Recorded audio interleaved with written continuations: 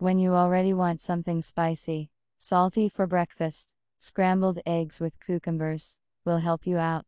Try it, it's very tasty. Boil the potatoes and peel. Cut the sausages into strips. Beat the eggs with milk. Season with salt and pepper. First, put the sliced potatoes and sausages in a frying pan with vegetable oil. Fry a little, and pour the egg milk mass.